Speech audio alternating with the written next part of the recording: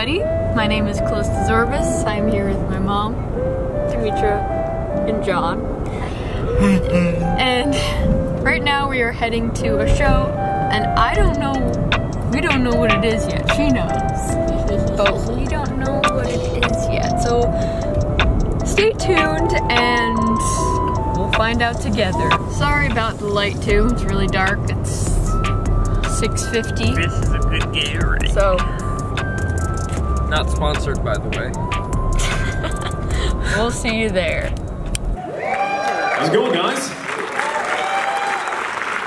We had a few people roll in late, but for those of you who don't know me, I'm Luke from EQX. Happy to be here, and thank you. You're the only one. Really thrilled to be here. So happy to be celebrating this film and its 15th birthday. Hope you thought of some questions, but I'm going to bring the guys out, chat for a bit, and then we're going to throw things to you. So let's get this train rolling. Ladies and gentlemen, Jon HEDER and EFREN Ramirez.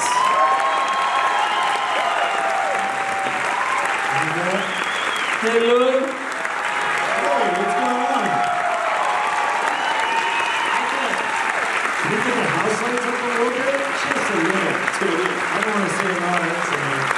Is anybody out there? Good evening, everyone. Hello to the front. There's only one dude standing. Do not stand up. I'm gonna sit for you guys, so you sit for us. I see a few Napoleons out there.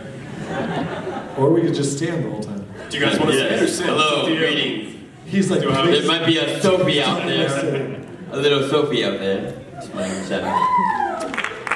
Well, thank you. Aren't you sick of this stupid movie? Yes? No? How dare you ask that? So what do you guys think about the documentary? Was it pretty sweet or something?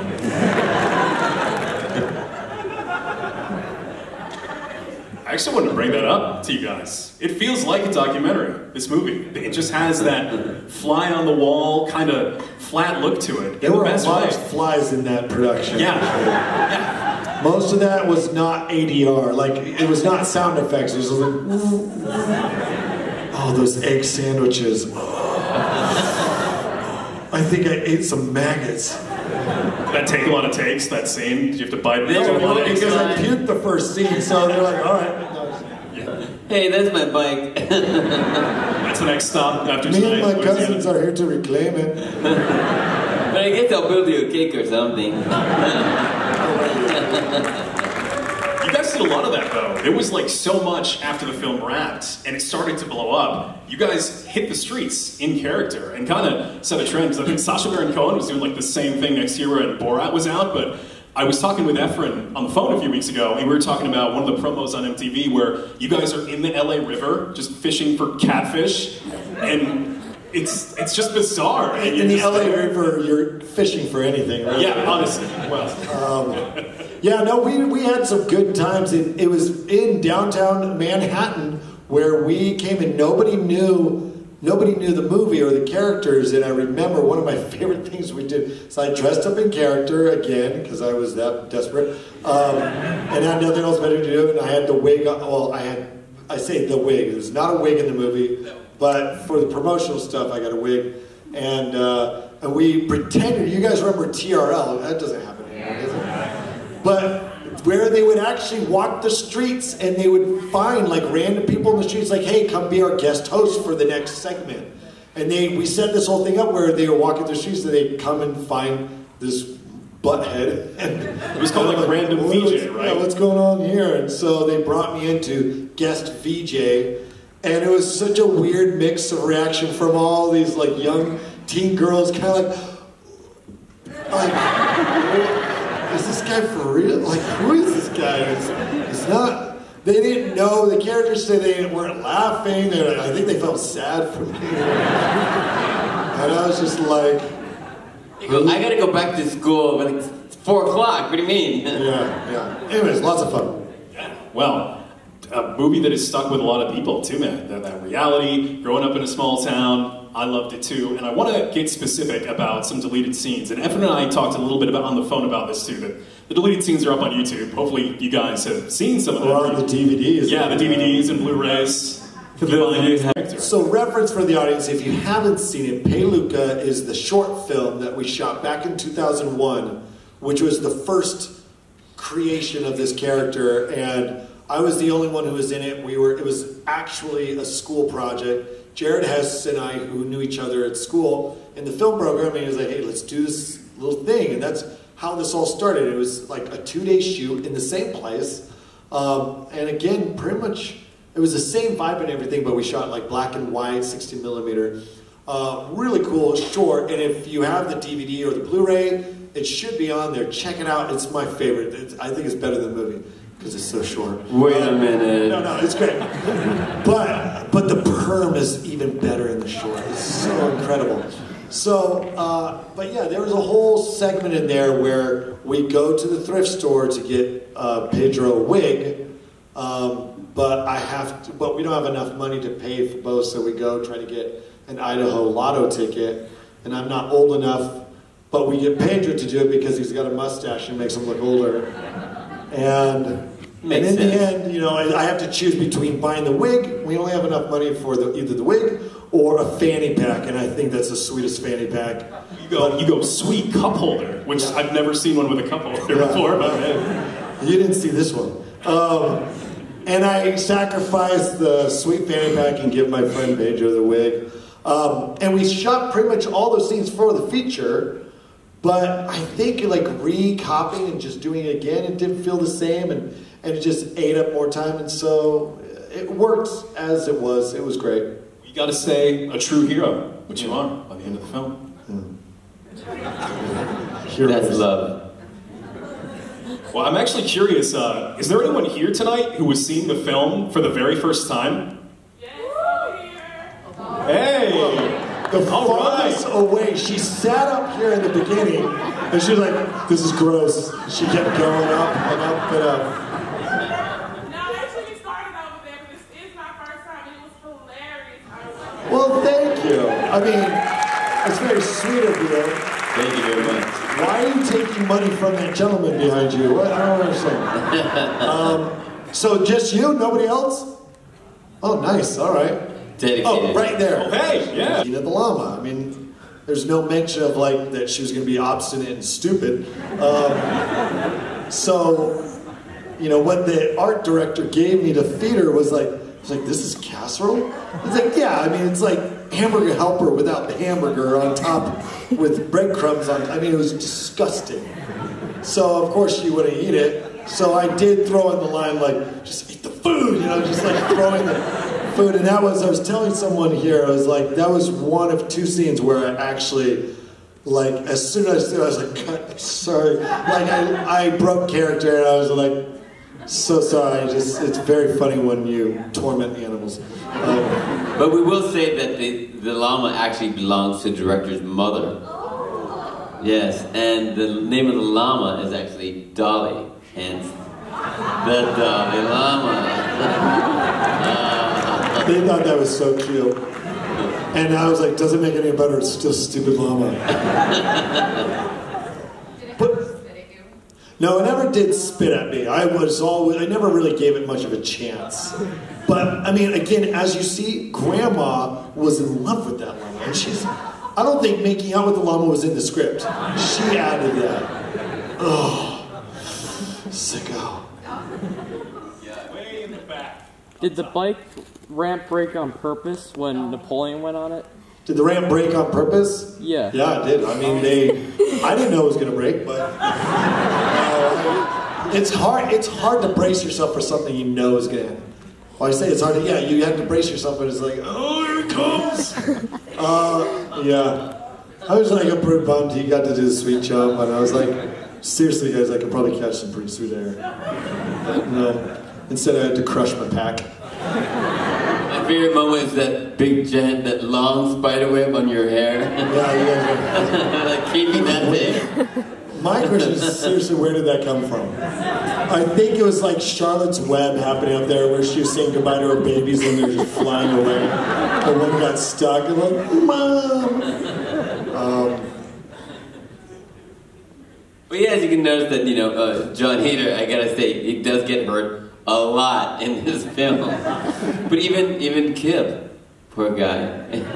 Says he really is a soft, gentle soul. But that moment when he's in the dojo with Rex Kwon Do. And he really was like, after the takes, he'd be like, oh, he really, I have a headache. Oh, I really got, he doesn't have to hit so hard, does he? Jesus. No, depends for me. Nothing wrong with those if you wear them. I can't wait for the day where I don't have to use that stupid toilet anymore. There we go. Sorry, you guys gotta clean up over here. He broke his coccyx. It's the wrong area. I see right over there. Yes. Those who can't hear, how old were you when you were filming? How old were we when we were filming? I think you were like, weren't you like 42 or something? Why are you guys laughing? I was actually, I think I was about 25, I think, when we shot it. I was 30. So there you go. Everyone's doing the math. They're going, what is their secret? They're talking about, they're like, yeah, that makes sense. These are weird, crusty looking high schoolers. Why does Pedro have bags under his... Beautiful. It's on the internet now because now there's Instagram and Twitter and Facebook. Back then, it didn't exist. Right there, green sweater. I was wondering if the chickens indeed had large That's one of those movie magic moments. The chickens had pretty weak talons. I was hoping for like peregrine falcon-esque like claws, but instead they were weak and clipped. No, they weren't clipped. Yeah, they were pretty weak. But they kept pecking me, so they used the other end, and I was, again, I went into the movie kind of having a respect and love of all, living creatures, and I came out the other end just like, I don't need llamas anymore. Chickens, I don't need chickens in my life anymore. I don't need there was some other animal in the film. What was it? What? Cows. Oh, cows are pretty cool, actually. They didn't do me any harm. No, there was something. What? There was no Wolverine. Well, there was, but that was a deleted scene you didn't see. Ligers. Ligers. Yes, you're right. There were actual ligers. No, the funny thing... There was like an added scene, like an extra footage of a liger roaming around Preston, Idaho. Well, hold on. Now, no. This is not an Easter egg. Him riding on one. But Jared Hess, who wrote the film, he put that idea of the ligers, because I had never heard of them before, although it was pretty close on par with what I grew up drawing. I was an artist growing up. Yes, an artist. And I remember one of my most beloved drawings that I did in high school was a lion beast that had wings and magical powers. And when he told me about the ligers, like, that's pretty much the same thing. But ligers in real life are a real thing. It's a male lion and a female tiger bred. And they're really weird looking creatures. I mean, they're kind of like they're giant cats. And there was a liger farm outside of Preston that Jared had read about that it like broke out, and there was like a couple ligers running free in like outside of Preston, Idaho. And so he remembered that growing up and put that in the script. So there could have been one in the background. Do I prefer ligers or tater tots? Well, tater tots I can eat. I mean, a little bit more, practical.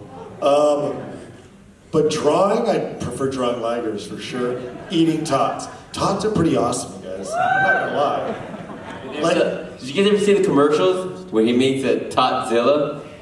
Oh, where you make it, right? Or no, you make the Totzilla. Oh, I'm talking about our Burger King commercial we did like a couple years ago, where we were like pushing the cheesy tots. Go look that up online. We both did a Burger King commercial. I completely forgot about that. Because normally, say when you do a commercial, you take a bite out of the food, and when they say cut, you're able to take it out of your mouth and put it in, because you can be eating tots all day. So when I was telling John, no, you gotta really eat them, dude. You're not eating tots the entire time. I'll just kind of wing it because I didn't know how to choreograph, or I didn't really did. It's not that I didn't know how to choreograph. I just didn't want to. I was too lazy to plan something. Plus, I found I do much better when I'm alone in front of the mirror after a nice shower. So when we shot the dance scene, it was like shooting a love scene in a movie. I kicked everybody out, except for the cinematographer and the director, and then I just had a love scene with myself. And we did those 3 songs that we were talking about earlier, where I danced until I basically was puking my guts out. Because the love scene with myself was really gross. Yeah, there you go. It took all of this space.